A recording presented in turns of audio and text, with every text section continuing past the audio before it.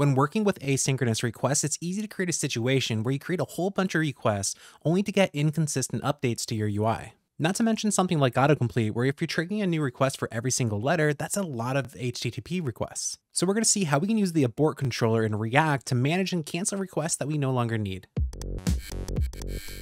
The abort controller is an interface that gives you the ability to have more flexibility for when you abort requests using the fetch API.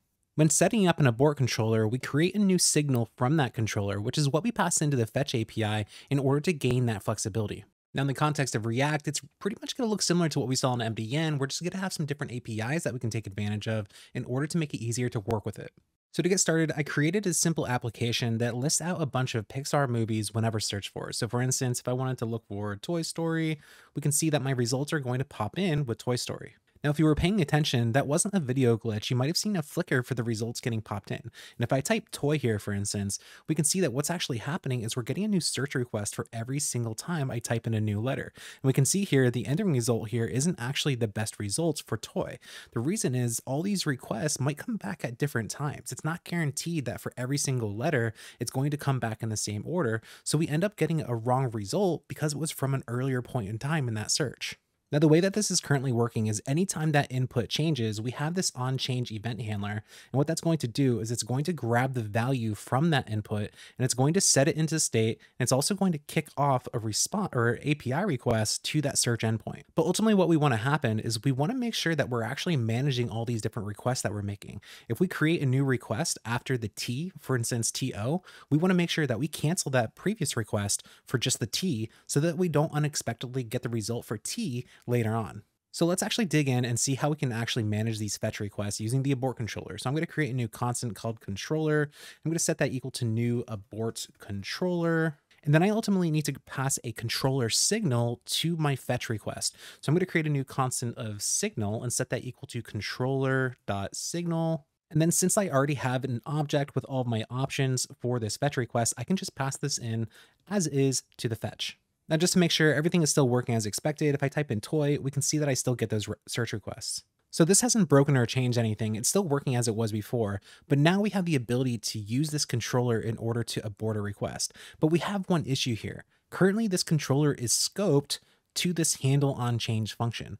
And the reason this is an issue is because it has no possible way of having any context of other instances of that handle on change being fired.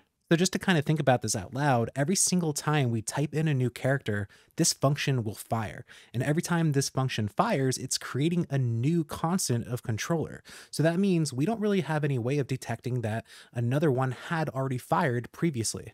So what we're going to actually do is lift this controller up to a higher level so that we can have access to whether or not a controller already exists.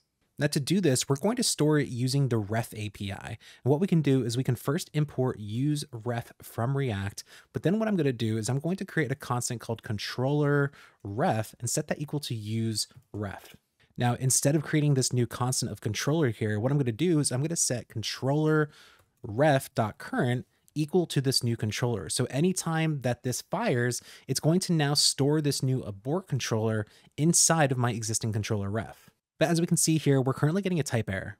So back up inside of our use ref instance, we need to make sure that we set that type appropriately, which is going to be abort controller. But now we also need to update where we're accessing this signal. So I'm going to now replace the controller with the current instance. And just as a quick sanity check, everything is still working. But now what I want to happen is anytime this function fires, I want to first check if a controller already exists. And if a controller already does exist, I want to first abort that. So before I set this current value, I'm going to first say if controller.current, I'm going to fire controllerref.current.abort using the abort method. But if it doesn't exist, or even if it does exist and it does get aborted, we're then going to still continue to create that new abort controller where we then can pass in that signal to fetch. So now we can start to see what happens when I type in toy, where I have these two aborted requests that happen before my final request from that Y, which includes that full word of toy. So what this means, it's no longer possible for one of those first two requests to come back after my final search request and give me invalid results for my final query. Now this works really well for any use case. If I start to type in other things, we can see that it's aborting those previous requests and only giving my final one. But if I go to the console, it looks like we're getting a bunch of errors for uncaught dumb exceptions. Now, the issue is this is currently throwing an error and we're not currently catching any of those errors inside of our code. Now, there's different ways for how we can catch that error, including just chaining on a catch at the end of this fetch. But I personally like to use the try catch block, even though I know a lot of people give it hate.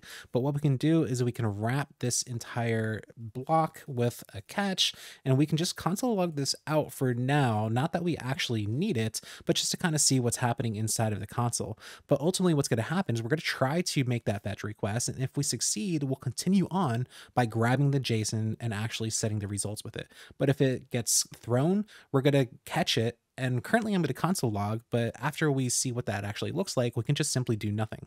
So now when I start to type out monster, we can see we get those aborted requests, but we also get those DOM exceptions that are now coming in as a console log instead. And if I go ahead and clean that up, we can see that instead we still get those aborted requests, but we no longer get those errors. Now, generally speaking though, this is a good opportunity for being able to provide some kind of error handling inside of your application. Now, the DOM exception is something that we're intentionally throwing. So you want to make sure that we're not responding to that in some kind of way, but say that the API broke, this is a good opportunity to add some kind of handling for that. And also another thing to consider is the abort controller is just one option that we have for being able to build experiences like this, where maybe we want to also be able to throttle or to bouncy on change to prevent the request in the first place. But having both tools gives us a lot of flexibility for how we manage our experience. Next up, let's see how we can further enhance our search experience in a React app by adding autocomplete for our search input.